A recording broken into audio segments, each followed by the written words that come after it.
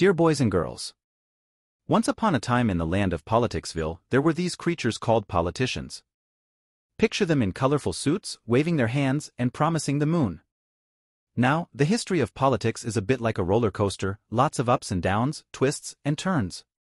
So, back in the ancient times, not really, just a few centuries ago, people started gathering in groups and decided, hey, let's figure out how to run things together.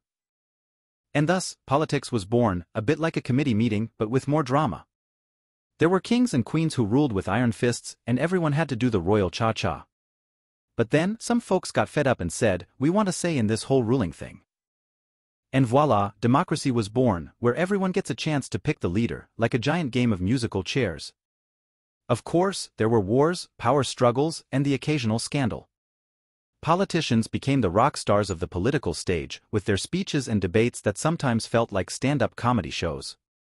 They even had their version of knock-knock jokes, you know, the ones where they promise lower taxes, more jobs, and free ice cream for everyone. Now, let's not forget the inventions that changed political games. The printing press made pamphlets and posters, spreading political gossip faster than a rumor in a small town. And then came TV. Oh boy, did that revolutionize everything. Suddenly, politicians had to worry about their hair, makeup, and the perfect smile. It was like a political beauty pageant.